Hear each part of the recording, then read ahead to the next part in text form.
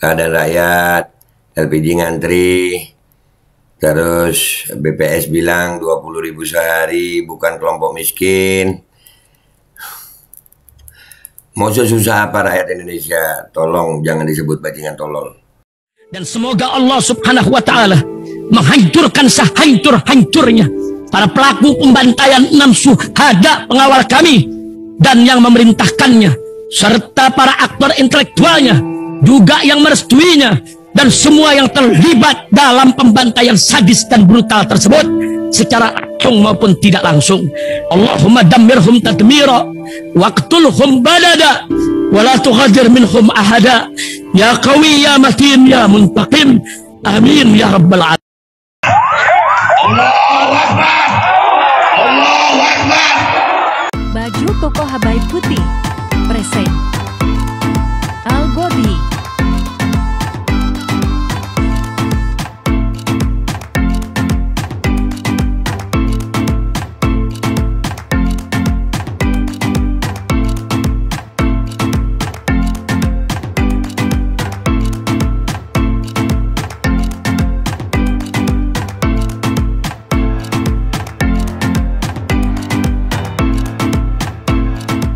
Assalamualaikum warahmatullahi wabarakatuh. Welcome back, selamat datang lagi di channel Babeh Aldo bersama gue Babeh Aldo, YouTuber rakyat biasa yang tetap santai, tetap sehat, dan jangan lupa ngopi. Bismillahirrahmanirrahim.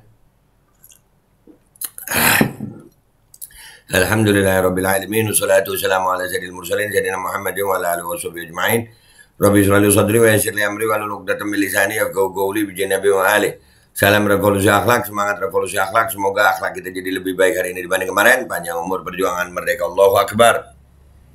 Salam sejahtera bagi seluruh rakyat Indonesia dimanapun kalian berada. Semoga kalian semuanya dalam keadaan sehat walafiat, tidak kurang suatu apapun. Dan mudah-mudahan kalau ada yang sakit dari kalian itu menjadi sakit menghapus dosa, penambah pahala. Sakit yang insya Allah segera disehatkan oleh Allah SWT dalam sehat yang manfaat. Amin ya rabbal alamin. Oke guys, konten kita kali ini adalah tentang masih seputaran kata-kata bajingan tolol. Jadi sobat gue Niko Silalahi ya, nih Migran TV, dia posting begini nih, hanya bajingan tolol yang mengatakan baik-baik saja. Nih emaknya ngantri minyak goreng, bapaknya ngantri istri pertalite, anaknya ngantri ngelamar kerja. Kita tambahin deh nih, warga ini Kediri, Jawa Timur, di Sumatera juga katanya ya, ratusan emak-emak rela antri demi dapat LPG 3 kg. Ini yang bilang ini baik-baik saja. Benar kata Niko juga ya, bajingan tolol nggak? Atau ini hasil kerja dari si bajingan tolol? Atau siapa? Siapa bajingan tolol ini? Ini baik-baik saja kah? Ya, tuh. Yang bilang ini baik-baik saja tuh. Dan sebelum insiden bajingan tolol itu terjadi, gue nyuit begini guys. Ada begini nih, 20.000 sehari bukan kelompok miskin. Ini yang ngomong begini palanya kagak habis kejedot pinggiran ranjang kan ya. Jadi gue nyuit begitu juga. Kenapa? Ada berita nih, BPS nih. BPS, masyarakat berpenghasilan 20.000 per hari bukan kelompok miskin. 20.000 kaya. Iya, 20.000 sehari kaya. Kita baca dulu ya beritanya ya guys ya. Kita baca aja dulu beritanya. Badan Pusat Statistik merilis data terbaru jumlah penduduk miskin di Indonesia. Dalam data tersebut terjadi penurunan kemiskinan dari 26,16 juta pada September 2022 menjadi 25,90 juta pada Maret 2023. Oke. Turun guys. Persentase penduduk miskin pada Maret 2023 sebesar 9,36%, menurun 0,21% poin terhadap September 2022 dan menurun 0,18% poin terhadap Maret 2022, kata BPS dalam rilis resminya. Berkurang ya, tapi orang dapat 20.000 itu nggak miskin guys. Berdasarkan data BPS, tingkat kemiskinan dihitung berdasarkan pendapatan sebesar 550.000 Rp458 per orang per bulan. Dalam sebuah rumah tangga atau memiliki penghasilan Rp348,6 per orang, 18.000 per hari. Di atas penghasilan tersebut, BPS tidak memasukkannya dalam kelompok miskin.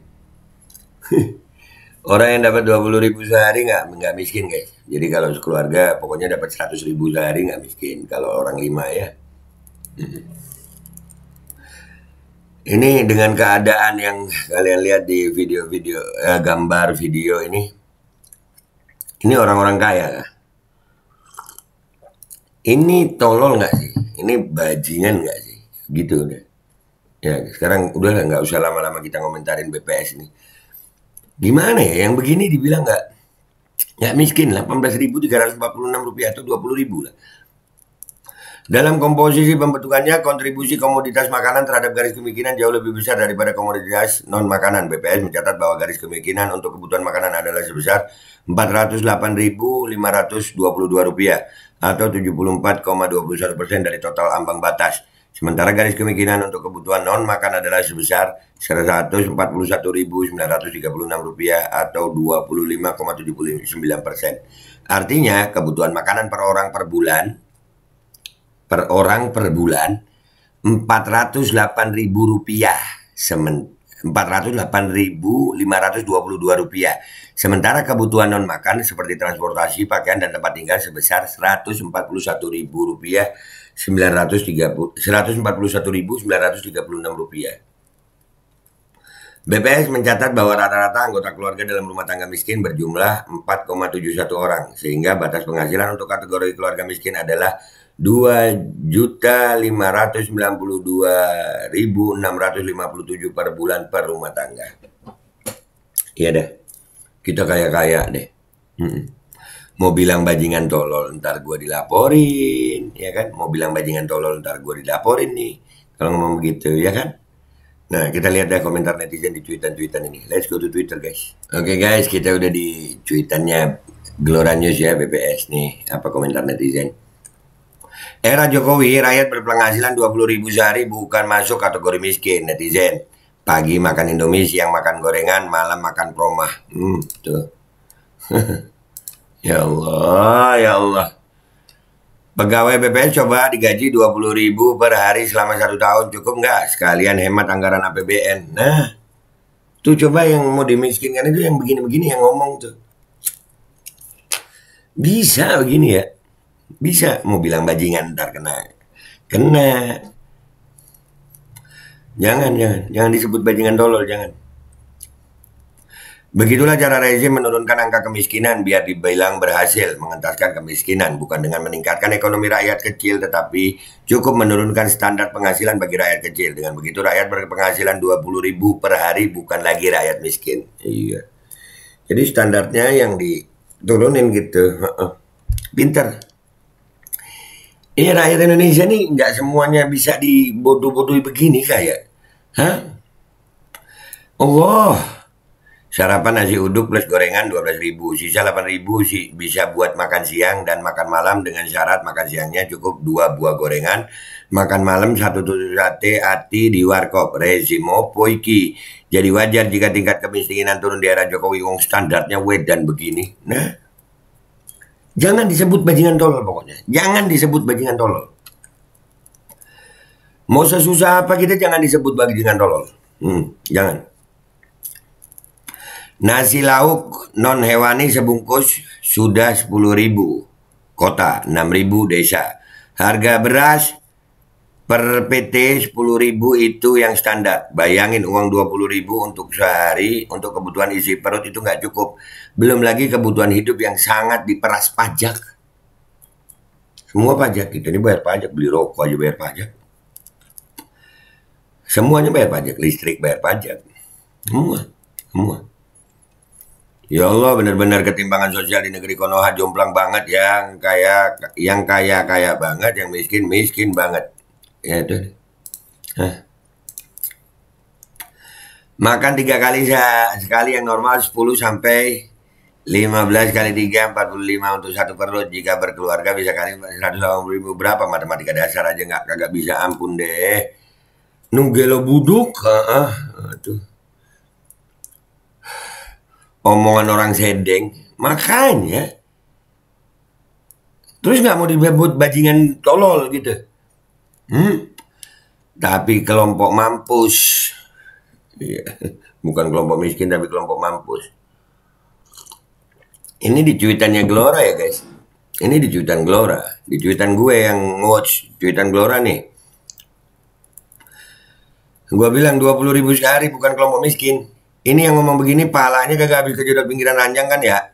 Ini gue cuit nih ya. Itu 28 Juli belum ada tragedi prahara bajingan tolol, belum ada nih. Udah ada yang ngomong gitu terus ini aduh. Yang ngomong ini kayaknya lagi mabok daun kecubung kali beh. Bisa jadi. Rusak di segala lini, wajib perubahan. Nah terus ini apa? Nggak mau disebut bajingan tolol. Kejedot pinggiran ranjang kagak tuh beh. Tapi mestilah dia ada nonton sinetron 1000 Janji. Makanya sistem syarafnya nggak jalan karena penuh dengan hayalan. Alhamdulillah kita yang hidup berkecukupan. Tapi saudara kita, fakta ini kalian lihat tadi. Ya ini keadaan apa? Saudara-saudara kita ini masih banyak yang miskin sayang. Kita ini alhamdulillah masih bisa internet, masih bisa makan. Alhamdulillah. Cuman kalau ini nggak gua suarain itu kesian yang lain gitu, saudara kita yang lain. Keselak duit 20.000 receh semua. Tuh. Nggak ada otak apa memang apa emang otaknya lagi koslet. Beras harganya udah berapa sekilo. Cocoklah pejabat anggota dewan ASN digaji 20.000 per hari. Sanggup nggak mereka? Tuh pemerataannya itu nah. Standar kemiskinannya diturunkan. Tapi nggak masuk akal. Coba aja mereka BPH suruh kerja dengan gaji 20.000 per hari. Uring-uringan nggak tuh? Ya Allah. Nggak bisa syahwat. Langsung lemah syahwat. Bukan miskin beh. Tapi kiri. Astagfirullahaladzim. Iya beh. Setiap hari makan telur pakai jarum sendoknya. Makanya penghasilan saat segitu bisa cukup. Dan tidak miskin. Nggak miskin. Iya 20.000 sehari nggak miskin. Kalau pejabat mau nggak ya digaji segitu? Nah, pejabatnya mana mau? Mana mau tuh? Kebanyakan minum vaksin COVID-19, nah kayaknya begitu ditenggak sama botol-botolnya kali ya. Ditenggak sama botol-botolnya kali. Kalau ini mah minta dijetotin palanya. Sendiri aja cukup makan 2 kali, gimana kalau punya keluarga? Bebek paling sesat. Ya Allah, sendiri aja nggak cukup sehari 20.000 tuh. Serius. Time traveler dari tahun 1993 kali be. Time traveler. Iya ada tuh time traveler ya katanya. Aduh. Terus ya kalau yang berpenghasilan 20.000 dibilang bukan kelompok miskin, mungkin data kemiskinan menurun. Terus Presiden Konoha dibilang sukses mengatasi kemiskinan di penghujung masa jabatan. Apa itu tujuannya? Cuma tanya. Iya, pokoknya jangan disebut bajingan tolol. Mau semiskin apa rakyat, mau sesusah apa rakyat, jangan disebut bajingan tolol. Cuma kejedot sekop ekskavator aja kok, buset. Mana yang ngomong beh? Otaknya ketinggalan di toilet kali ya. Nah. Kadang-kadang suka sakit hati kita penghasilannya kurang dari 100K per sehari tapi masih usaha taat pajak saking malesnya ditilang dan disita yang uangnya hanya untuk masuk ke kantong perut koruptor, durjana dan keluarganya yang doyan flexing. Nah, pajak dipakai begitu. Koruptor, aduh. Andai kata uang-uang yang korup itu dikumpulin, dikasih ke rakyat udah cukup. Nah, itu baru nggak miskin tuh. Kita lihat sekarang di cuitannya Niko Silalah ini. Ya lumayan viral nih. 150.000 tayang nih. 5 konglomerat sawit disuntik subsidi mega 7,5 triliun rupiah. Sudah pasti bajingan tolol. 5 konglomerat sawit disuntik subsidi mega 7,5 triliun. Konglomerat sawit yang disuntik. yang disuntik subsidi konglomerat sawit. Jangan disebut bajingan tolol, dilaporin lu ntar. Jangan disebut bajingan tolol, nanti dilaporin lu. Kata tetangga sebelah, zaman Pak Dewi lebih baik bisa punya HP, kita masih senyumin aja. Dilayanin juga percuma, buang-buang energi. Nah makanya, masih ada juga. Sebelum ngomong benerin, ini lagi ke gigi. Aduh, kagak nyambung lu tolol, cong. Ini keadaan rakyat. Lu coba ngomong itu gak usah main fisik gitu. Konteksnya itu apa? Emang ya? Ya lu bajingan tolol kayaknya. Tambahin lagi bang, hanya bajingan tolol yang menyatakan Indonesia baik-baik saja. No, LPG 3 kg langka, gas melon di Lumajang tembus 20.000 per tabung. Loh. Allahu Akbar. Yang mana bang si bajingan tolol? Nih. Ini fotonya nih. Nih, aman-aman aja juga. Sistem sudah error semua, kata-kata kotor sudah dianggap kebiasaan, kembali ke zaman batu, mengedepankan hawa nafsu dan kebohongan, otak konfus, ingat pertahankan yang masih beriman dan bertakwa sampai akhir hayat, amin. Terbaru ngantri LPG 3 kg, dah tuh. Ketololan mulai berjalan, udah 2 bulan ini check up di rumah sakit nggak dapat obat, alasannya stok obat kosong, antri obat di apotek kimia farma dari jam 10 pagi sampai sekarang belum dapat obat. Yang duduk di sebelah saya malah dari kemarin belum dapat obat. Apa ini efek omnibus law kesehatan? Nah, ayo, bukan bajingan tolol. Kondisi rakyat dalam asuhan bajingan tolol, nah, jangan ntar dilaporin loh. Belum jadikan bang, jadi kayaknya tuh. Sudah berkurangkah atau bertambah dari 12? Kalau saya jadi presiden, satu Indosat kita beli, 2 stop utang luar negeri, 3 stop impor pangan, 4 tidak bagi-bagi kursi, 5 dolar tembus 10.000, 6 ciptakan 10 juta lapangan kerja, 7 persulit investasi asing, 8 Jakarta bebas banjir dan macet, 9 ekonomi meroket, 10 tidak menaikkan tarif dasar listrik, 11 ekonomi di atas 7%, 12 tidak menaikkan harga BBM. Iya, tapi jangan disebut bajingan tolol guys. Ya, itulah komentar ya guys ya. Dengan keadaan seperti ini ya. Keadaan rakyat, LPG ngantri, terus BPS bilang 20.000 sehari, bukan kelompok miskin. Mau sesusah apa rakyat Indonesia? Tolong jangan disebut bajingan tolol. Tadi ada berita juga, konglomerat sawit disuntik subsidi 7,5 triliun kalau nggak salah ya. Ya, sementara rakyat begini, jangan disebut bajingan tolol. Sekali lagi, jangan disebut bajingan tolol. Bisa dilaporin lu. Gua Babeh Aldo, YouTuber rakyat biasa, pamit dulu. Wabillahi taufiq wal hidayah. Warahmatullahi walinayah. Wa'alafu minkum. Assalamualaikum warahmatullahi wabarakatuh. Pokoknya jangan disebut bajingan tolol. Jangan disebut bajingan tolol. Assalamualaikum warahmatullahi wabarakatuh. Guys, alhamdulillah gue lagi di Jember dan gue dapat produsen Golden Pro MHA VITO. Ini guys, bahan-bahannya itu di dalamnya ada jintan hitam, ada broto wali, ada sambiloto, ada jahe, pegagan, ada madu hitam, ada propolis dan probiotik. Dan ini alhamdulillah gue udah berapa hari ya? 4 hari gue nyoba ini. Ini langsung aja guys, dia madunya madu hitam ya. Ya, bukan madu bini, bukan madu hitam. Ini untuk obat dan untuk imunitas tubuh. Alhamdulillah kemarin gue badan-badan gak enak, gue pakai sehari 3 kali nih produk. Cuman ditetesin di bawah lidah kayak begini. Jangan lupa bismillah, tapi bismillah sama sholawat. Allahumma sholli ala sayyidina Muhammad dan sayyidina Muhammad.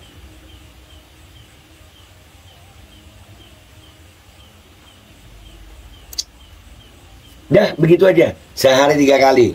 Kalian langsung hubungi nomor yang tertera di bawah ini.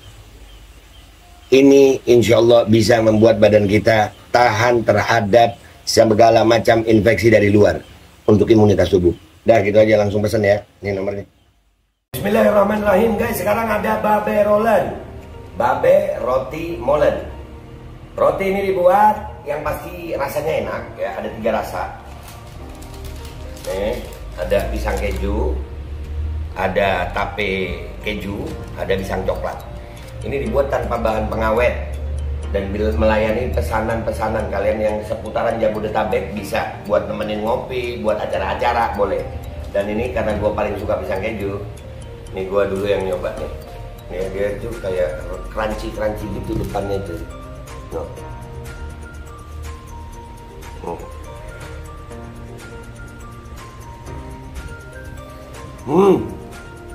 Lu tahu kerennya di depan nih, terus di dalamnya empuk.